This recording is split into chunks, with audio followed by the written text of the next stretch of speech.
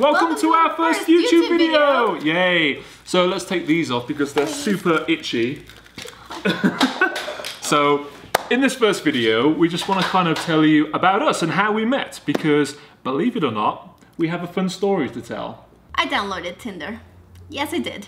So basically, I think 2 years ago, kinda. Over 2 years? Over 2 years ago, I downloaded Tinder. I didn't want to download it just because I wanted to find somebody. Sorry. Just somebody. But I was kind of like bored in a game with my cousin, trying to match with really awkward people and weird people. Basically, you were trolling people. Basically, we were trolling people. I was not talking with anybody. And that day, I went to leave my parents at the airport. They were visiting my sister in Denver. So it was just one day that I was basically in Mexico City. I downloaded Tinder.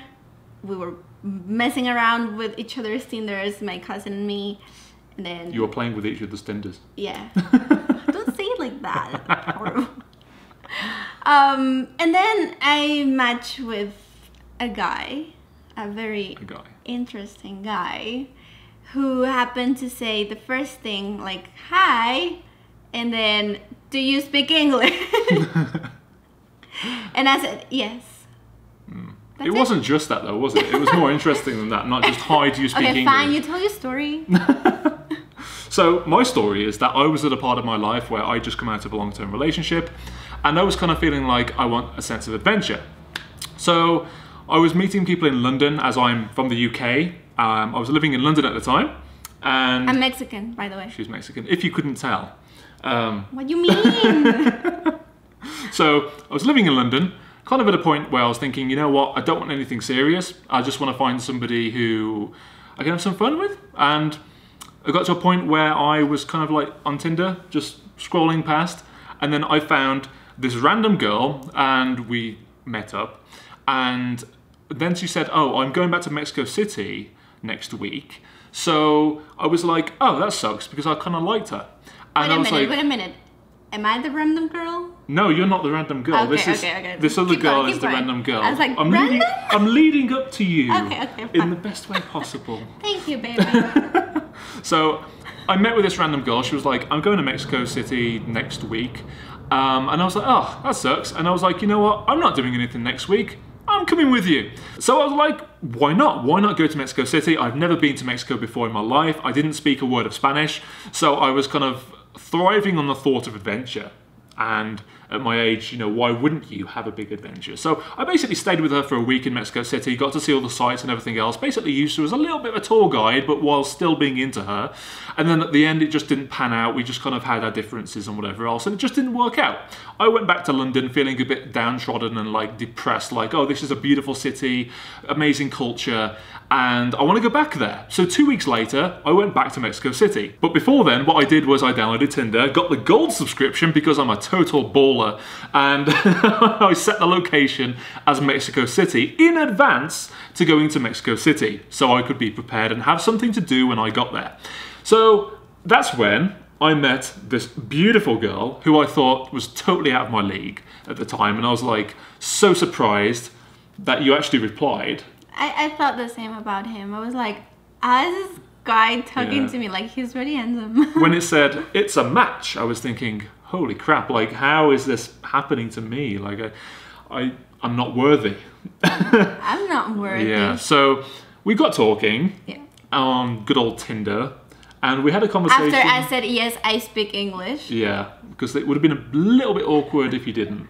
And we just got talking for a while, didn't we? And we said, you know what, it's getting late here, but if you give me your number, your phone number, we can WhatsApp together. That's the next stage. He said, can I have your WhatsApp so we can talk better? And I was like, okay. Because I didn't want all of the other guys on Tinder messaging her like, hi, what are you doing right now? I wasn't even talking with anybody. Same anyway. I just wanted to get out of Tinder. I wanted to get out of Tinder so it could just be me and you in this intimate setting of WhatsApp. Okay. And then our first texts towards each other should be on the screen right now, but they were essentially, if I look at my phone over here, you do your part, then I'll do my part. Okay. Hi. Hey, smiley face. Ah, I got it right. Apart from I used plus 55 instead of plus 52, which is referring to the phone number being international. It's okay. Smiley face. Good night, beautiful. Oh my god. Speak to you tomorrow, kiss kiss. By the way, I didn't know what XX meant. Because in England, an X and an X at the end of a text or message is kind of like kiss kiss. So I was like, it literally said, alrighty, get some rest, good night, smiley face. Okay. And the following day, and that was it for the night, like we just kind of went to bed. And then the following day, it was, hey you, smiley face, how's your day going so far? And then you said, Hi, good morning. Well, I'm still in bed, so far so good. And you? Wow, I was so... That was so like direct. Direct. And not loving at all, which is fair enough, we'd only just met. Of course. Right? I was not going to give it like a lot of things at first. Yeah. Ah, that sounds good. Haha. What, being in bed sounds good? Yes. Just yes, not even a smiley or emoji, just yes. And then here it comes. Room for one more. Winky Oh my face. God, I can't Straight believe away. In there, straight away. That was the second day. Second day. Well, it wasn't even a full day. It was less than 24 hours, but I just got back from running a few errands and now working and seeing some friends tonight. And then you said...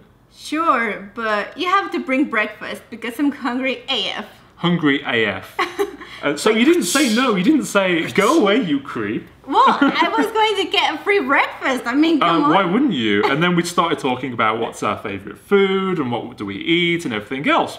So that's kind of how we got talking, really. My isn't it? favorite part was the yes after. Just yes, straight, just yes. And then, very inviting. But at least you replied. At least you actually responded to people. Unlike a lot of people in England, to me anyway, my experiences with Tinder in England were not great. I just had a bunch of people not respond to me. And it wasn't even because I was saying like, hey. I actually tried to start a conversation and it was always very... People just don't know how to have a conversation, I guess, nowadays. But I don't know. I was just ugly, who knows? nervous. You're not... Shut up. I was nervous. I was like, how is he talking to me? Like, I don't know. Like, he's too handsome for me. I'm just a Mexican girl. So that happened. And then from there, we just kind of got talking forever and ever. And then we said, oh, let's meet up next time I come to Mexico. Because, of course, I was going to Mexico in 2 weeks.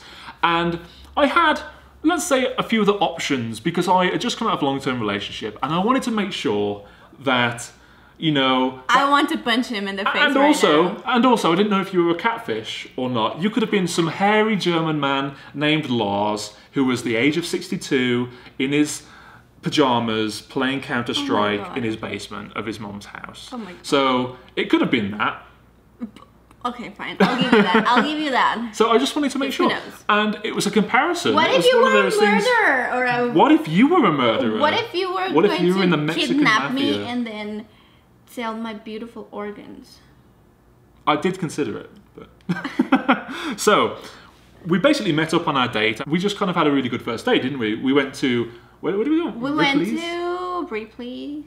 Ripley's. Ripley? Yeah, it's like Ripley's. this place. Ripley's. For those of you who don't know what Ripley's is, it's this place where it's like loads of weird and wonderful Believe things. it or not. Believe it or not. We're not being You cannot sponsored. believe it or you can believe it. We're not being sponsored Yeah. by it. But we obviously needed somewhere to stay together, hopefully.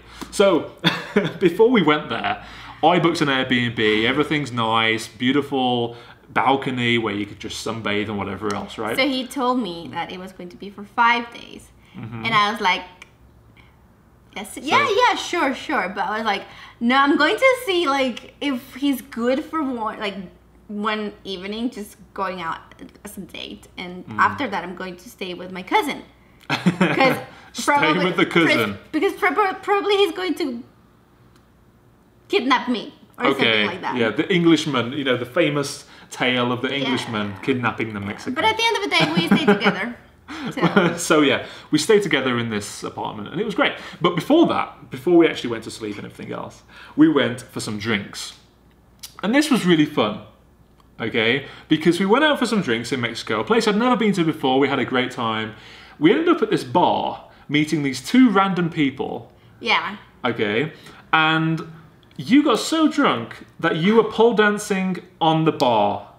I was talking to these people, and then I turned around, and there she was, gyrating around this pole in front of everyone, and I was like, That's not... damn, girl! Okay, wait.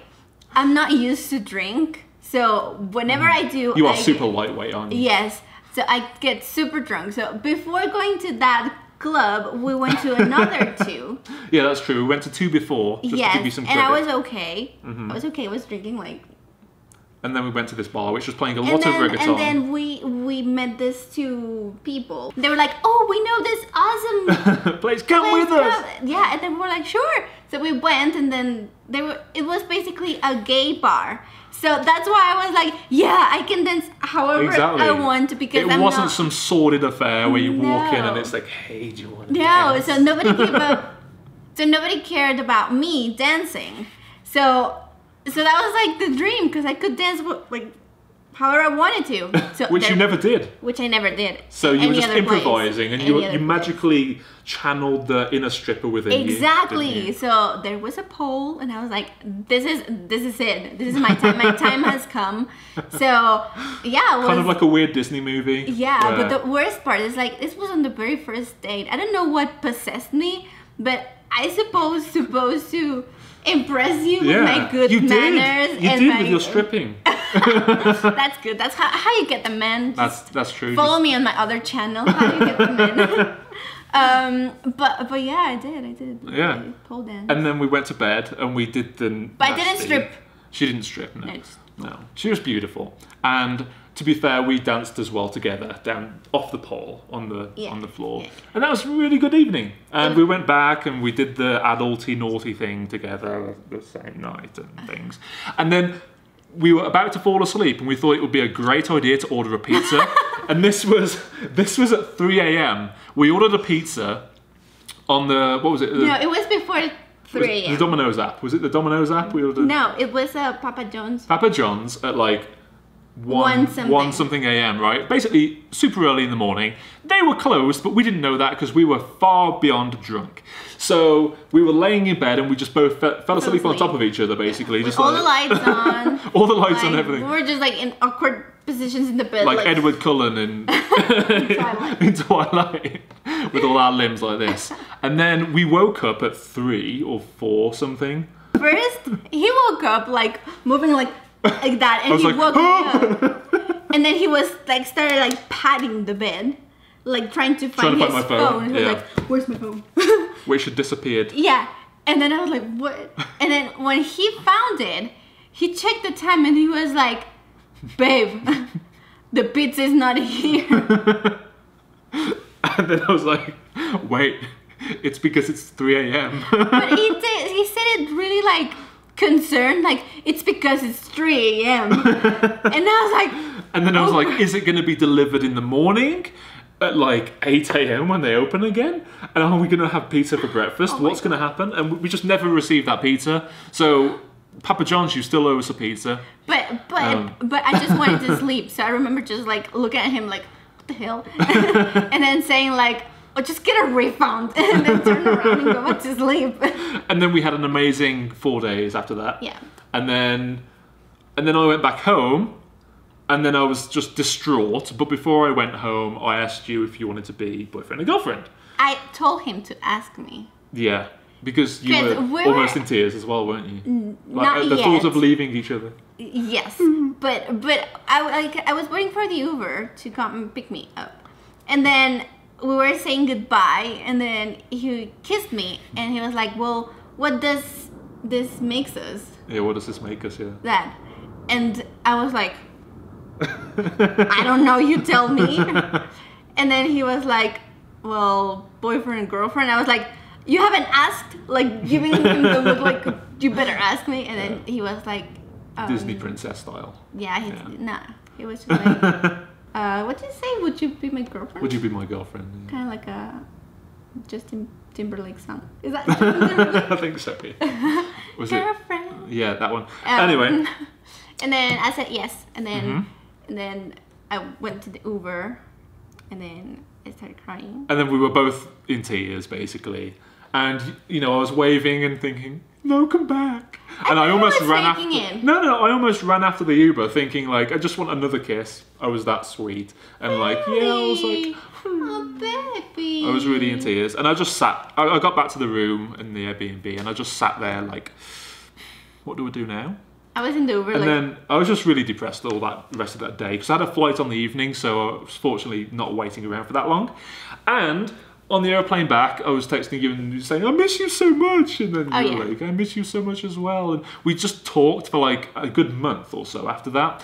And then I said to her, okay, so this may sound a little bit direct, but we've been talking for a long time. We met each other in real life. we stayed felt together that we connected, like the universe had brought us together. Considering I'm from the UK, Michelle is from Mexico, and it's like, what are the chances of meeting somebody halfway across the world and just clicking straight away with each other? It was really, I have no words to describe it. It's just like, it feels like, I know it's cliche, but it feels like we met forever. Like we were waiting to meet for our whole life, and every decision we'd ever made in our entire life had led us to that moment. So, yeah, anyway, I basically said to her, if I moved to Mexico City, would you live with me? Yeah. And you were like, I don't know. I was like, your parents were like, I don't know. No. I was like, yeah. No, at first you were a bit kind of like, are you serious? Yeah. And you couldn't believe that I was actually asking her. No, but I at the end of the day, I said like, yeah. Because I didn't think that he was being serious. And so I was like, yeah. And then he started sending me like links of to apartments and places like, to live. Holy, like he's serious. Yeah. And then by this time, my parents didn't know anything. So I was making. Oh wait. So I was 24. Yeah. And I was thinking like, okay, what's the worst thing that could happen? My parents can't say you cannot go because I'm an adult. And before that, I was living by myself and stuff like that. So it was not like my parents would say like, no, you can't go. And also, you'd already met me and spent time with me for 5 days. So it's completely understandable. Completely fine. Yeah. I mean, not like Disney Princess, just one day. 5 days, it's okay. But no, it sounds like it was super quick, and it was super quick, but I don't think it would have worked any other way because living in the UK, going back and forth to Mexico, it would have got really old real fast with all the travel, and like, it just wouldn't have been able to work out that well. And there are long distance relationships, but like the hours, like I stayed up at 4. That's true. Playing.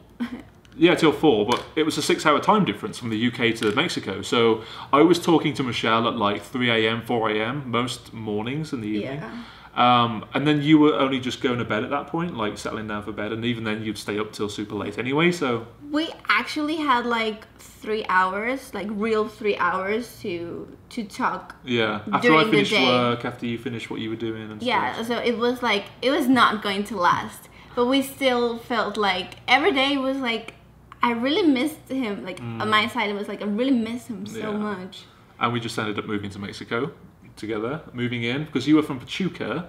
I'm not from Pachuca. Well, living in Pachuca with your parents, and then moved to Mexico City together in this place. We haven't lived anywhere else apart from this place. Yeah. So this was our inception. And I told my parents like 1 week after. We already... Where did they think you were? Where did they think you were when you were not at home? Like, we didn't talk much. No, so they just didn't even know. No, and then I told them like 1 week after we not signed the contract, but like found a place, put the deposit and everything. And we moved to this place without ever seeing it. We never saw it. We were just kind of trusting that the photos were real. So this was all a big risk. Moving in with somebody new halfway across the world that we'd only met for 5 days. A place which we'd never even seen before. Moving to a city where I don't speak the language. In an area which I have zero clue about the culture. And we'd only spent 4 days there. Yeah. So it was a massive risk. But also... it totally worked out. It was kind of like funny now that I think about it. Because all the links you sent me for different apartments, we were just kind of like, oh yeah, that's okay. But then when he sent me this one, we both said like, wow, that's it. We didn't even see like anybody here, like not even once. It's just like less than a week. All online. Yeah, and then that was that. So that was our story of meeting each other. Oh, wait. And then I had to tell my parents. My mom freaked out. And she was like, what? She thought that I was being like Abducted. crazy. And she feared that I was going to get like kidnapped or abducted or whatever. And then my dad... And my parents were just as confused. They were like, James, you're an English boy. You don't move to Mexico. It's dangerous over there. Are you going to join the cartel or the mafia? And then my dad was really angry because he was not even in the city. He was... But the culture is very different though, isn't it? Yeah, it is. In Mexico, the family's very close. Yeah, So in it's Mexico like- we don't just move with our boyfriends. Yeah. Like out of nowhere, like You get married first. You have a child first. And then the whole family lives with you. And then you can see the boyfriend one time. yeah. Yeah.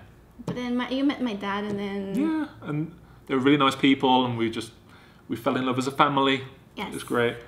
So, and that's it. Yeah. And so that's how we met. Do you have anything else to add? don't trust Tinder, but also trust Tinder. I don't know. Very good advice. we are, Just be careful on Tinder. Just be careful. Not yeah. everyone is who they seem to be at first, but you do find the odd person, and even if the person that you're speaking with to begin with isn't a good fit for you, it can change your life in a way that leads you to the correct person. Yeah. Like it happened here. Yeah, and also the So- same advice, like just meet the people in a public place, let people know where you're going to be, stuff like that. Or have a video chat with just to make sure that they're actually who they're saying they Exactly. are. So yeah, I was having like some precautions when it comes to meet him. So do that. But also, yeah, true love exists. It does.